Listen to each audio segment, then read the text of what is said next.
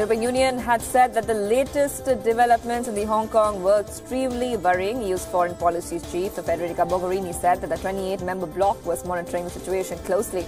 The Hong Kong police on Friday arrested 4 pro-democracy protesters. This included youth leader Joshua Wong, who was later released on bail. In aftermath of the arrest, protests planned for the weekend have been postponed indefinitely.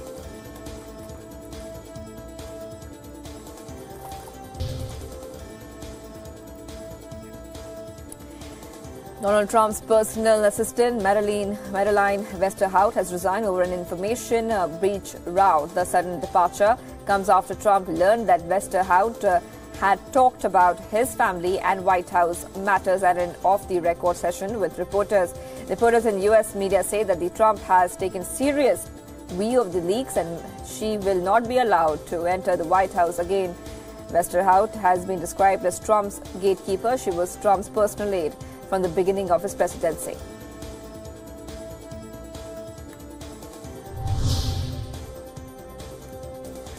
Japanese Prime Minister Shinzo Abe has said that the aid to Africa should not leave African nations saddled with debt. He was speaking at the closing ceremony of the Tokyo International Conference on African Development.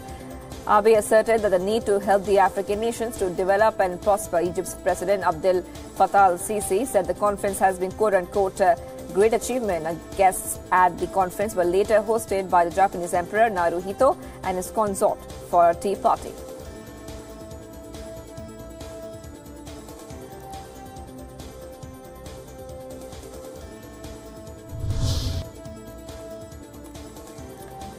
Grand celebrations took place in East Timor today as the country celebrates 20 years of its independence. The UN-backed vote ended a bloody decades-long occupation by Indonesian forces. Banners and flags dotted the capital city as residents participated in the festivities. People also took part in the traditional performances and sports competitions.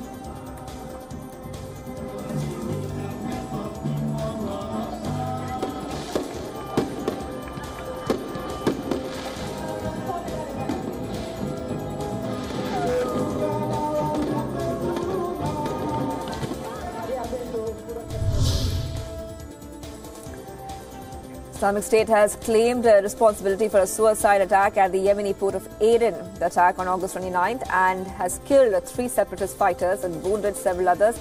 The attack targeted a petrol party from the Security Belt Group. Reports say that the suicide bomber crashed his bomb-laden bike into the petrol vehicle. This was the first attack since the Yemeni government forces were expelled from Aden on the 10th of August. Remember, the port of Aden has seen a surge in violence. This has complicated efforts to end the Yemen war.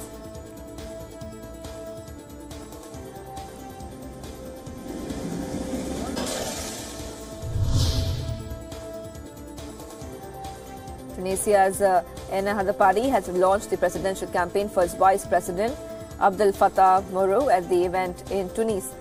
Mourou attended the campaign event with party president, who announced that the electoral program. Mourou, a lawyer, says that his aim is to unite Tunisia and transform it into the capital for the African continent. The moderate Islamists will face 25 other candidates in the country's presidential election due to be held on September 15.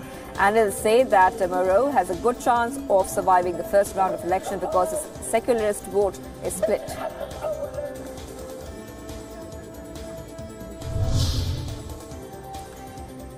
Tensions in Georgia's breakaway South Ossetia region risks are escalating into a military confrontation. This after separatist forces deployed troops at the administrative boundary line.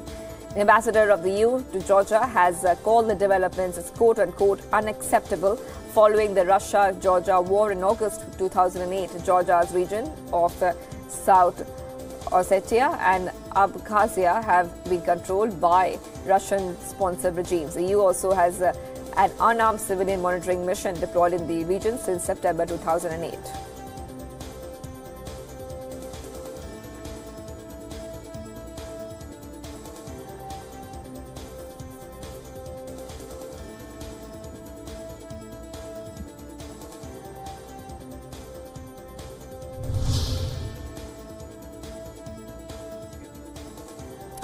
Protesters marched before the start of school in Algeria's capital against the ruling class. This is the 28th consecutive Friday that has been taken to the streets in anti-government protests. The protests have now entered their 7th month. Algerians have been demanding better educational standards and also an overhaul of the current ruling elite.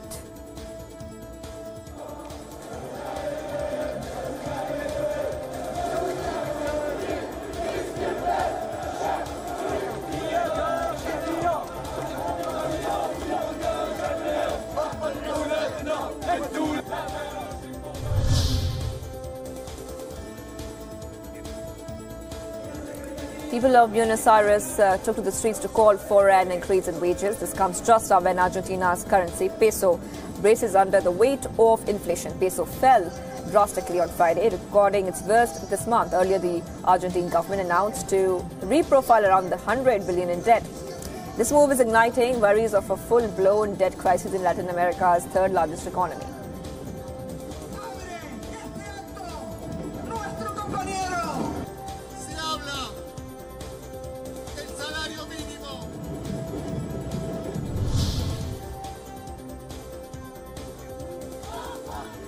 Tibetans in exile living in the Indian capital, New Delhi, today carried out a peace march in solidarity with the Hong Kong protesters. Members of Tibetan Youth Congress participated in the rally and condemned the Chinese intervention in internal policies of Hong Kong.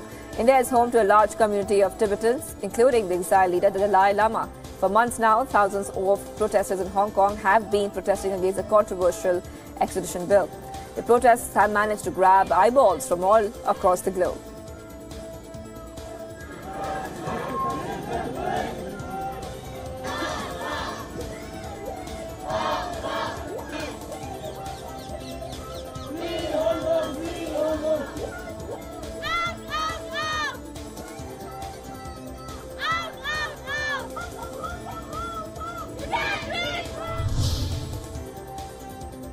Hurricane Dorian strengthened into a major storm with winds of 115 miles per hour. With the path of the storm still uncertain, coastal Florida residents were not under evacuation orders yet, but were stocking up on food, water and other supplies and making preparations to flee their homes. Florida Governor Ron DeSantis has in fact issued a declaration of emergency for all of the state's 67 counties and urged its millions of residents to take preparations for what he has said could be a major event.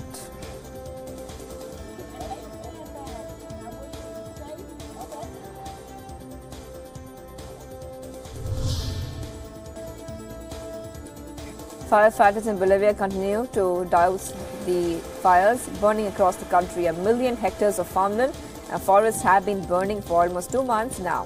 The Bolivian government has said that 500,000 hectares of land has been destroyed. President Evo Morales has said that the virgin forest was worst affected.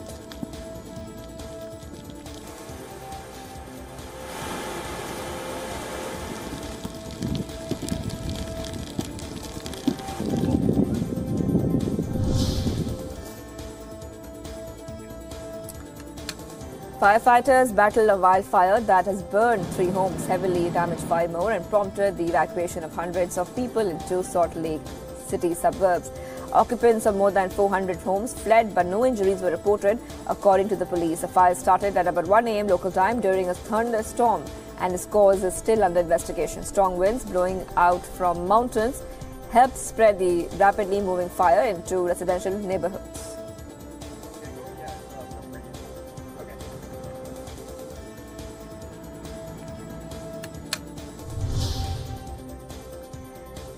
Swedish climate activist Greta Thunberg joined other young activists outside the United Nations headquarters to call for more action to combat climate change. 16-year-old joined several dozen other activists who waved placards and gave speeches. One speaker criticized both U.S. political parties, the Democrats and the Republicans, for taking political donations from fossil fuel companies. Youth climate activists have also planned a large demonstration on September 20th. Thunberg is in New York to speak at the UN Climate Action Summit on 23rd September.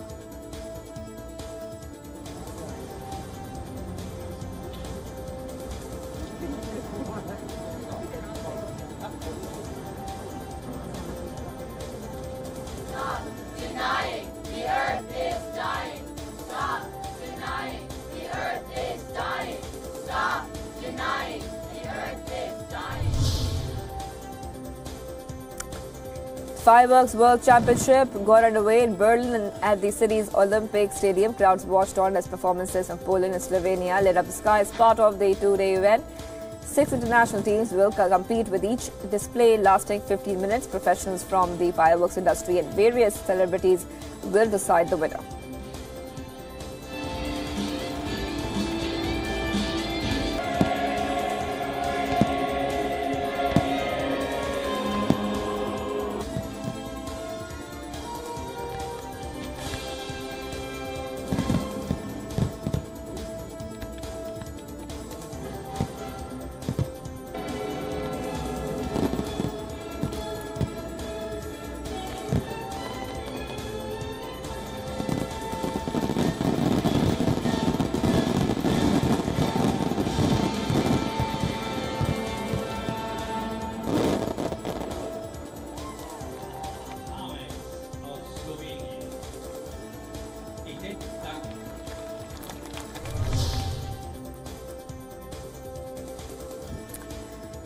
Tibet is celebrating its Shodan festival, which is also known as the Yogurt Festival. Hundreds of thousands of locals and travelers joined in the annual ceremony of unveiling Buddha. Now, these Buddhists carried a giant Buddha and honored the deity. After the unveiling, many locals joined their families to eat yogurt and enjoy various traditional cultural activities.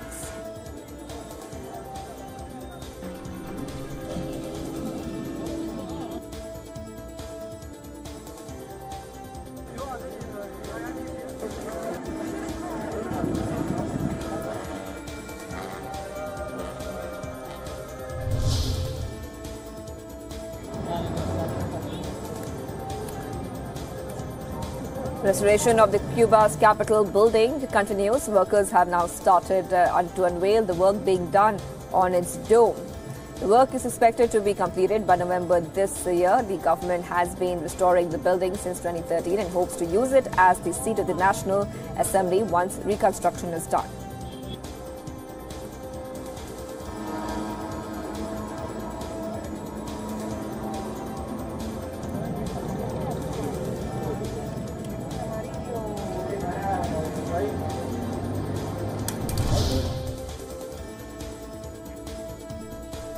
A French court is set to pronounce a judgment on a legal case filed against, a rooster. Well, yes, you heard that right.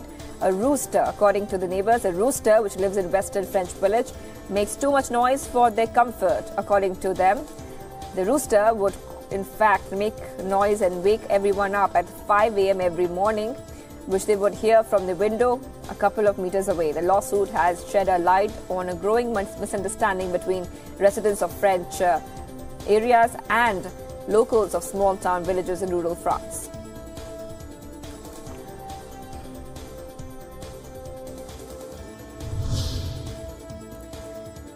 The world's largest yacht, the Revolution research vessel, has left a Romanian shipyard for its journey to Norway. The vessel will be fitted with technical gear and scientific equipment for its mission to carry out research to safeguard oceans. The 183 meters long ship is scheduled to reach a shipyard in Norway in the beginning of October. After 35 days, they will be, in fact, equipped for missions covering the entire marine ecosystem in the Earth's oceans.